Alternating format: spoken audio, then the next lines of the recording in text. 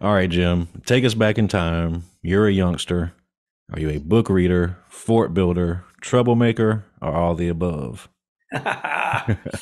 Well, I was kind of a music guy from the age I was four Mm. because my sisters, they played ukulele, and we used to, with my parents, go down to Florida every year to visit my relatives, and they had the ukuleles. I had my little ukulele. Well, they were all little guitars. I had a ukulele, and my sisters taught me how to play, really simple songs. So that was really my start in music. The great memories of my two older sisters and me. I was four and they were like, 10 and 12, and they taught me all the chords, all four chords, all the ones you need to know. and, uh, and those were great times going down to my Uncle Raymond's place. He had a soft ice cream stand uh, in Miami, and we used to he used to let me spoon on the crushed pineapple onto the sundaes, and that was heaven. So all those great memories conflated into a thing called music. Did you grow up in Miami? Is that where you would say you had your roots? No, always Berwyn, Illinois, but we always traveled down to Florida in our '52 Chrysler New Yorker, and visited my relatives. But Mm. yeah, all the Ides of March grew up in Berwyn, Illinois. In fact, Larry, who you just met briefly, still lives in that same house that, Oh, wow. yeah, that the Ides of March used to rehearse in ever since the beginning of the Ides of March in 1964. Mm. So, Jim, were either your parents, were they musical at all? My dad, very musical, because he grew up in the Depression. Uh, he worked automatic electric adjusting relays at the phone company. But on weekends, he had a band. I guess you'd call it a polka band, but they did standards and, like the top 40 of that day. They were called the Hi Hatters. And in the basement, there are the stands with the hi hatters and the hat, and I used to look down there. And when I was old enough, my first instrument was actually piano, but then I switched to saxophone. And when I was like 10 years old, I would sneak over and sit on the bandstand, stand on the bandstand in back of the guys and play sax with the hi hatters. And those were great times.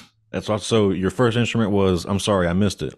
Piano was Piano. first. Piano was first. I learned enough to know that I knew enough. Mm. Mr. Ulrich was boring, and so no offense, Mr. Ulrich, but I learned enough to fiddle around to what I call a songwriter's piano, which always served me well. Yeah. Then I really, the Ides of March were a band now, and we saw like the Ventures, on TV playing Walk Don't Run, and that was before the Beatles, right? '63, Right. before there was any, influx of the Liverpool thing.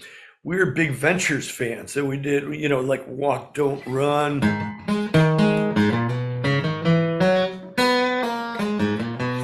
and just love that stuff. And it was like surf music, really. Yeah.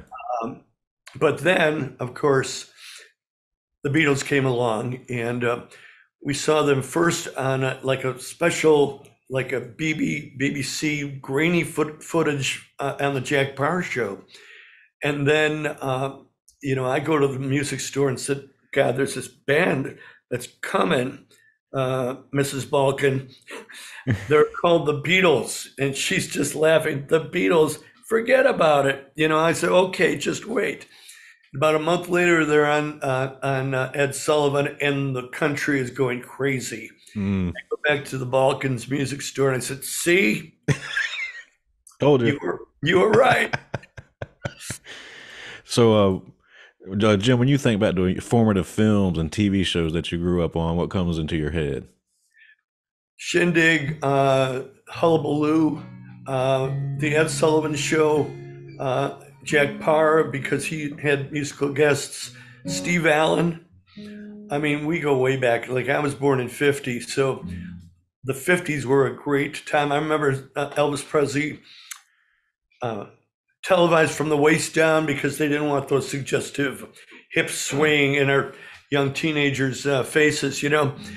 And he's doing Hound Dog and Don't Be Cruel, and I was going crazy. I was 6 years old, and he was just Mr. Cool, you know. Yeah. So, did you ever have to deal with stage fright? And if you did, how'd you overcome it? Actually, stage fright was never a part of my life. I was born a ham. I was like thrust into the spotlight, you know, because my sisters thought I was a star. They didn't know any better. And so I was very, very comfortable in the spotlight, very comfortable on stage. Never any stage fright, like let me at it. That was kind of my attitude. Gotcha. So, what about your very first time on stage, whatever you consider that to be, whether it was with the church band or school or Yeah. whatever? Well, yeah, it was the Ides. Well, it's before we were called the Ides of March. We were called the Shondells. We eventually had to change our name because Tommy James and the Shondells came along with Hanky Panky, and we go, oh shit. And we're all in high school reading Julius Caesar, and Bob Bergman, our bass player, to this day, our bass player, original four guys still together after 60 years next year, Wow. said, you know, I'm reading Julius Caesar right now, and there's this great phrase, beware the Ides of March. And we look at each other and go, that's our new name, the Ides of March. It's way better than the Shondells anyway. It's a cool name. Much better. So, would you say around what age were you when you began to take, music seriously and you think, you know what, I can make a career out of this thing? Well, you know, we never thought in terms of career. Mm. We just thought of in terms of having a great time. It's like the greatest club you could belong to is called the Ides of March. We would get together in Larry's basement and rehearse and learn the top 40, but then we would sneak in originals that I would write or co-write with the band. And, in 66, I wrote kind of a catchy song that I showed the guys, and it started like this.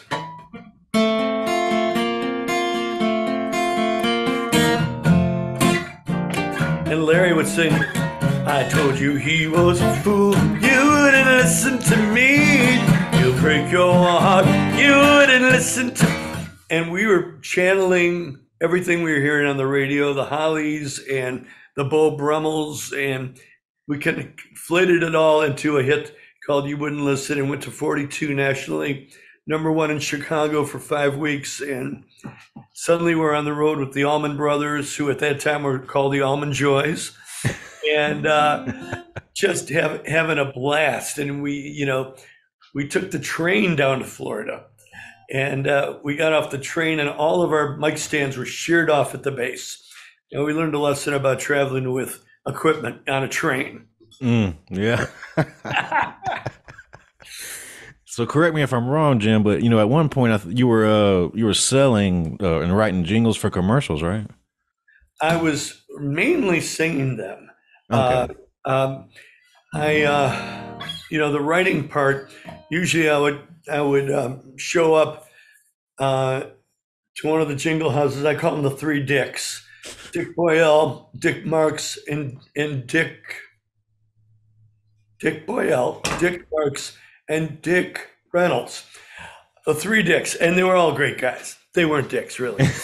The Ides had the hit Vehicle, and I was on the front, I call it the beer and tires voice, and that's what I became. I'm a friendly stranger in the black sedan, won't you hop inside my car?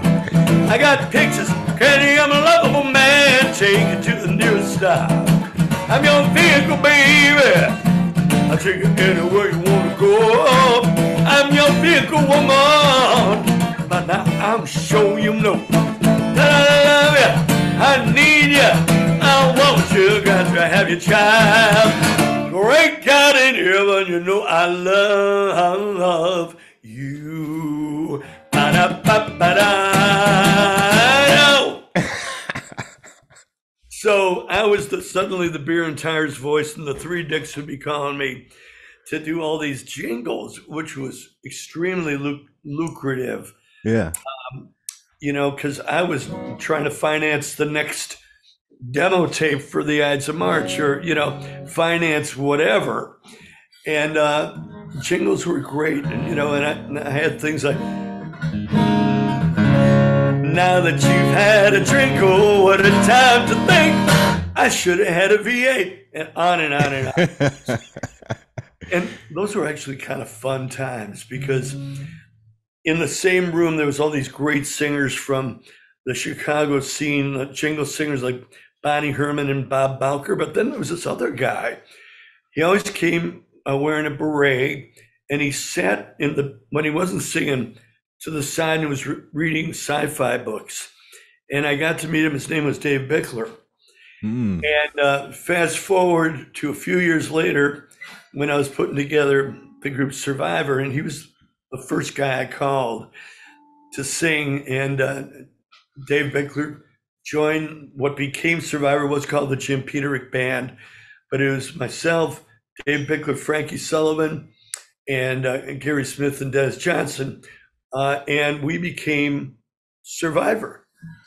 So, Jim, was it you created Survivor? You were going on hiatus with the Ides of March, right? Yeah, in '73, we did our last concert. It wasn't really our last concert, but for 17 years, it was our last concert because, well, for one thing, I wanted to try different avenues, and everybody had like a different career path, and we didn't get a lot of encouragement just to keep going. And sometimes I wish we had, but Mm. history takes its course, and it is what it is, and it happened the way it was supposed to happen.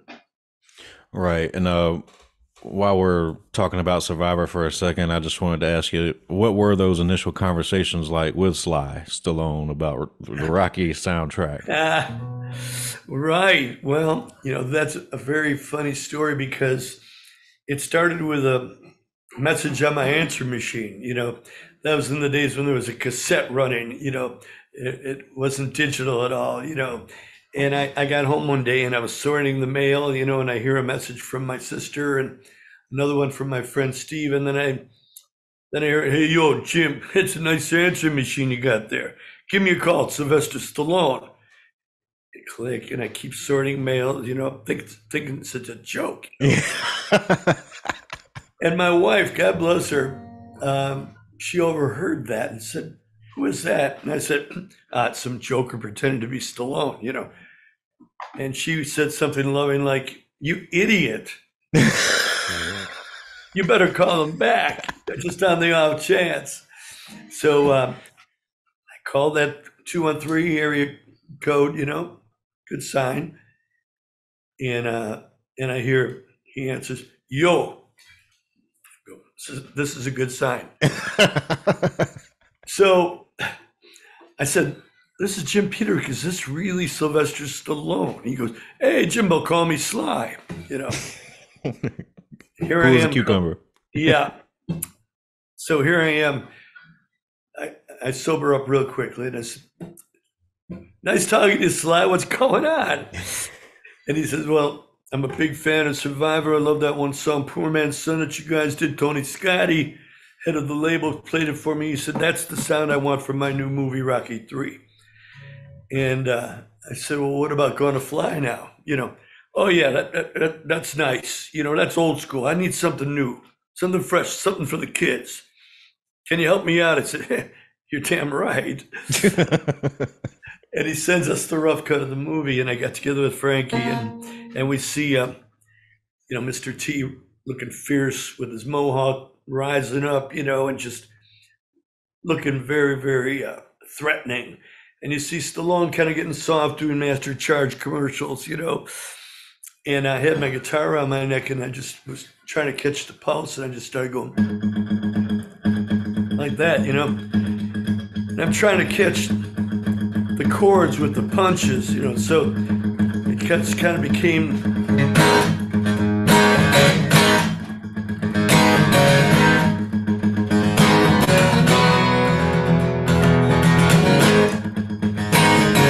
wait for the punch.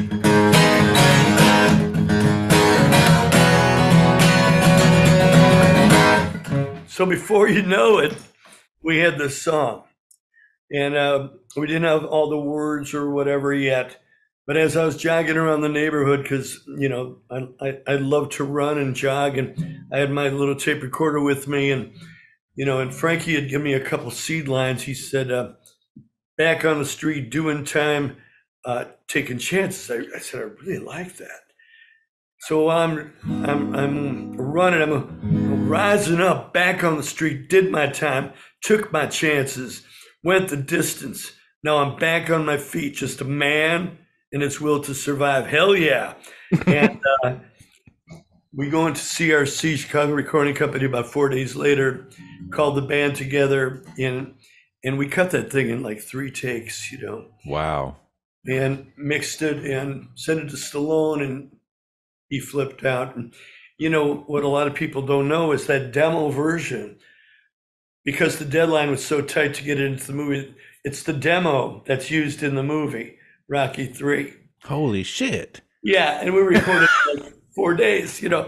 But when you catch lightning in a bottle, it's really hard to recreate that. We had to re-record it for our label because the movie company was a different label. So what took us like 5 days, 6 days to complete the first one took us like a month and a half for the final version, the one that you hear on the radio.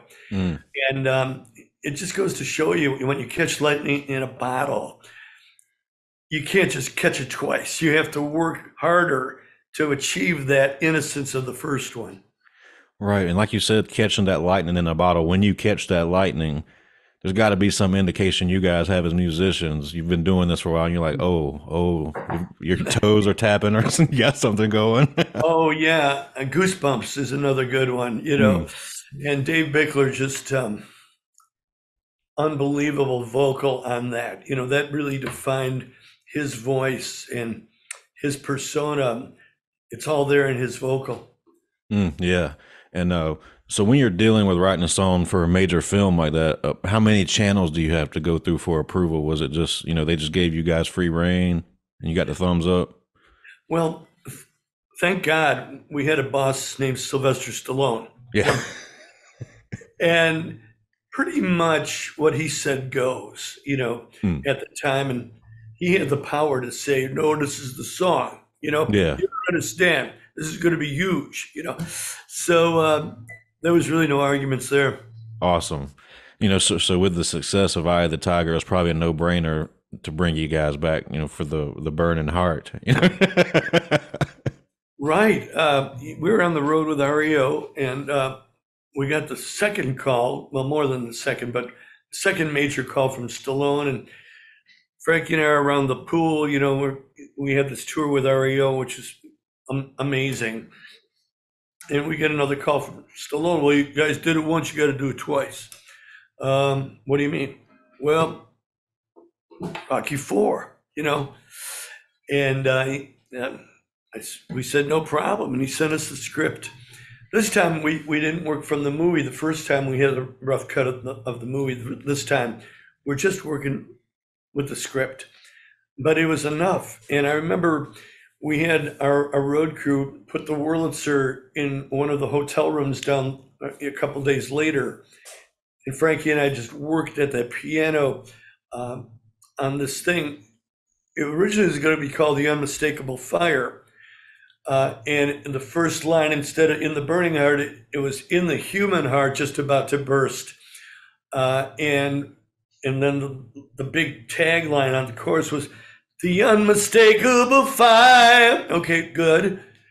So we met with Stallone. He says, "Oh, that's nice, but unmistakable fire. I mean, you can use that, but we need a bigger hook at the top. And I don't know exactly who brought up this. It might have been Frankie, or it could have been Stallone, but someone said, it wasn't me, in the burning heart. And I said, isn't that a song already by Vandenberg? And Frankie goes, who cares? So it became Burning Heart, and I'm glad it did. Yeah. Another huge song. You've written a number of songs for a number of bands, Jim, Survivor, Ides of March. 38 Special, Sammy Hagar, it goes on. So, what's the secret sauce in your opinion? You got to know something. Yeah, secret sauce, that's a good term. Um, it's really relatability, I think. Uh, Kind of trying to strike some kind of universal chord in a song lyrically. I mean, sure, you need the hook, you need the melody, all that, but you also need something relatable that people go, yeah, I've lived that. You know, I'm your vehicle, baby. I'll take you anywhere you want to go. What guy has not been a slave to the girl he loves, Right.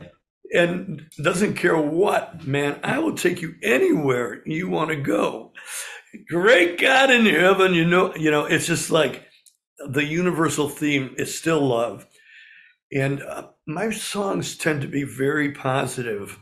I don't think there's a lot of doom and gloom in my songs. And I think that if there's any heartbreak, towards the end, there's a ray of hope. And that's what I like to project. Mm-mm. So, when you're writing songs for other bands, do they, so 38 Special specifically, did they reach out to you and or did they buy a song that you had already written or something like that? Well, a little of both. I had I would had a guardian angel, and he's still alive. His name is John Kalodner, and he's the guy with the long beard. He was in the Pump video with Aerosmith in the wedding dress. That was just a character he played. He was just this really eccentric Jewish guy that signed Survivor to our Scotty Brothers deal. And he used to put me together with people because he knew I was a good co-writer. And he's the guy that played Cupid with Henry Paul and Sammy Hagar and 38 Special. And I have a lot to thank John Kalodner for, I got to tell you. Gotcha. I gotcha. So, out of all the projects you've worked on musically, which would you consider the most challenging? And it was the one that you lost more sleep over than the others.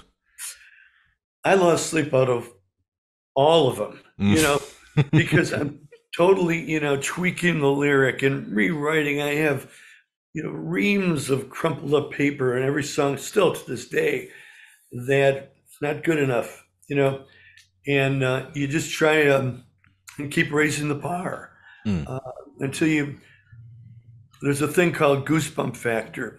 And if I play a song for someone and they get a goosebump, I go, it's a hit, or at least it has a good chance. But, I remember singing it to Larry's, ex-wife many years ago. And I played her a song. She says, that's a hit.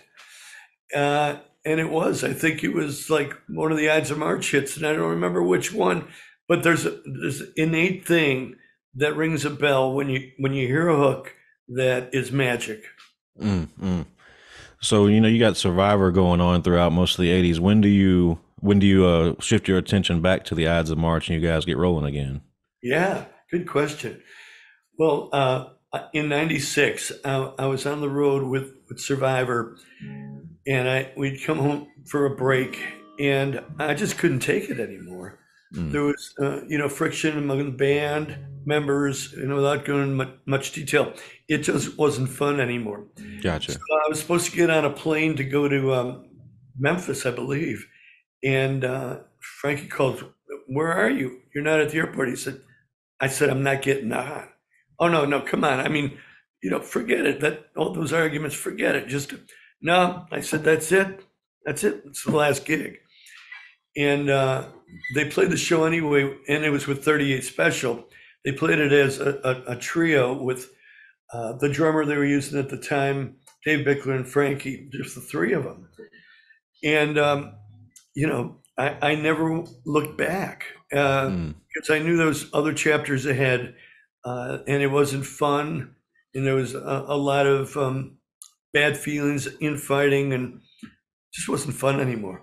Right. I could imagine that. So when it comes to live shows that you've seen as a fan, what are some ones that stand out as some of the best, and shows you participated in? Are there any that stand out to you as mind blowing looking back? Oh my God. Well, I go way back, to concerts like Joni Mitchell, who was one of my songwriting heroes. And I still a huge fan. I'm best friends with Kathy Richardson, the singer of Jefferson Starship. But I remember seeing Starship way back in the Gray Slick days, and they were just incredible. It's those early times. Janis Joplin, the Ides of March. We played these giant pop festivals in '70 after Vehicle was a hit, and I remember we opened for Janis Joplin, and we just Led Zeppelin. They were for no, that was another show, but we toured with everyone in '70, '71 when Vehicle was number one and right in the charts. And I remember after the Janis Joplin show, they were great, but she was swigging from that Jack Daniels the whole time on stage. And she was kind of stumbling around backstage. Well, I knew she was staying at the same hotel we were, and she's like, "Where am I?" And where's my hotel? And in those days, she didn't have minders, and it wasn't professional. Right. And I said, "Look, I know you're staying at the hotel I'm at, and the Ides are at." And I said, "Just take my arm." And she took my arm, and I led her back to the hotel, kissed her on the cheek, and said goodnight. It was such a sweet story, and she was so lost and so drunk, and just a super talent and gone too soon. Yeah. So, all you gentlemen in the Ides of March, you guys, do you plan on touring further or working on any new stuff? Well, we've never stopped touring, ever since we got back together. Actually, it was in around '92, because I took a hiatus from Survivor for a while, and we started playing again. But when I left Survivor, then we really put our foot down in '96 and started touring again and writing new material. And since '96, we probably have five, maybe six, seven new albums. Always fresh new material.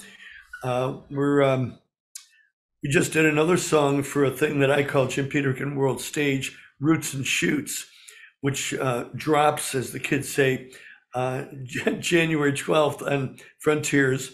Roots being the groups that I really came up with, like the Ides of March, like REO Speedwagon, Don Barnett 38 Special, Kevin Croton. I said REO. Those are the Roots, and the Shoots are the young talent that I've discovered through various people and talent scouts that I've been developing. So Roots and Shoots Volume 1 comes out on Frontiers January 12th. Awesome. Oh, well, Jim, I just got a few more here for you, and then I'll let you go for the afternoon. What would you say is the best musical advice you've received in your career, and who gave it to you? Wow. The Ides of March opened for Neil Diamond. Larry's laughing because he knows what's coming.